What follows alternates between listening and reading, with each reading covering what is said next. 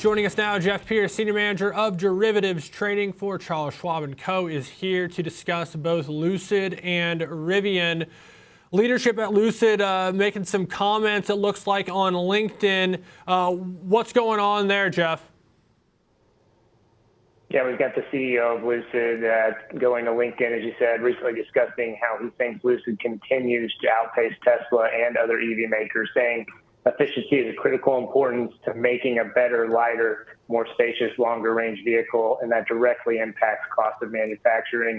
Therefore, efficiency is arguably the single most valid witness of a company's core EV technology capabilities.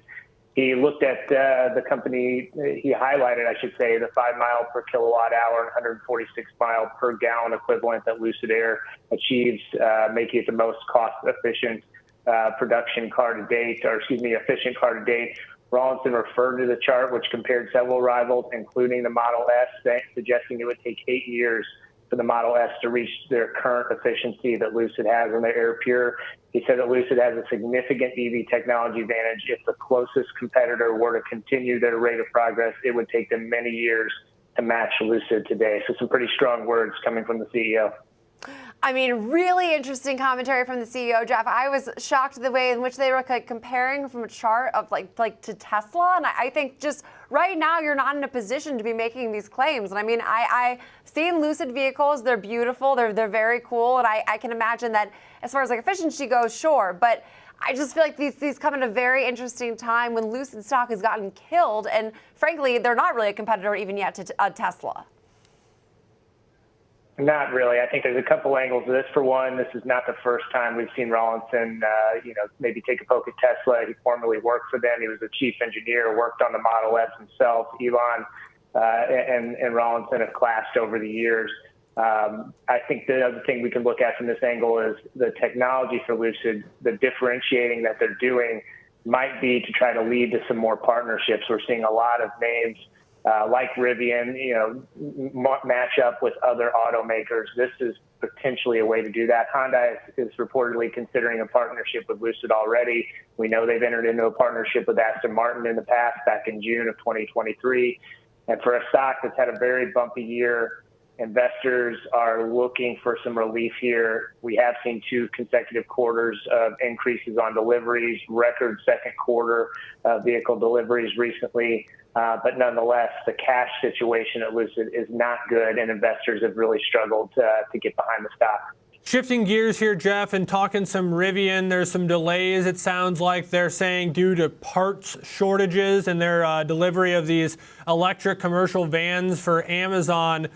Look, this is one of those ones where my antennas go up a little bit. Like, is this just the letting off Rivian easy? Does Amazon want out of some of this? Or if it is just simply what is stated here by Bloomberg, it's just a delay, not a ton of harm here. Eventually, these will get delivered.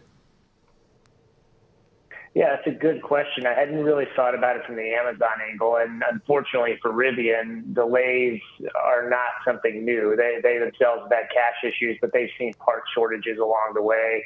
Reportedly, they've halted the line in their factory in Normal, Illinois earlier this month. They did not provide a timeline for when they're going to come back. An Amazon spokesperson told Bloomberg that the company was aware of the production issues and that was not expected to impact Amazon in any way. Rivian has said that the part shortages across the board in the industry, although they did not specify specifically what parts are the problem.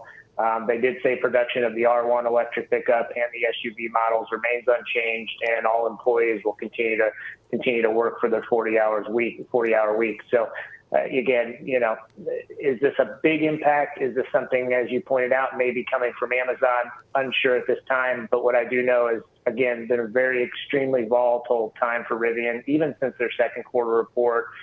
Coming into this week, Rivian was up about 40% since late June after their deal with Volkswagen. And, not a good time for delays, even though now they've got that excess cash coming in from that deal.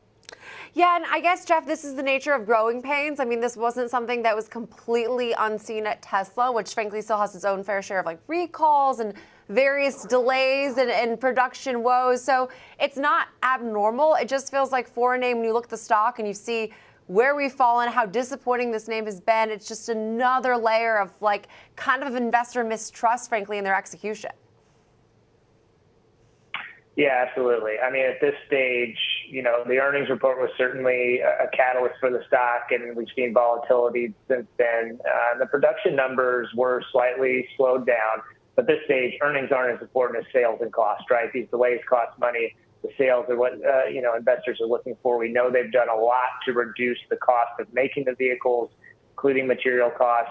They've, you know, they've put a halt on their construction of their plant in Georgia. That saved them about $2 billion. They're still guiding for about 57,000 EVs by the end of the year. But hiccups like these are really a big deal for a company like Rivian, who has struggled with cash in the past, sitting at about $7.9 billion in cash. They really needed that funding from their new Volkswagen deal, and that's given investors a little bit of relief. Also, one of their big investors is Amazon, Jeff. So if you upset one of your big investors, not necessarily a good thing either. But like we said, nothing too crazy yet. We'll see where this story develops. Appreciate it. Have a good weekend. Jeff Pierce, Senior Manager of Derivatives Trading for Charles Schwab.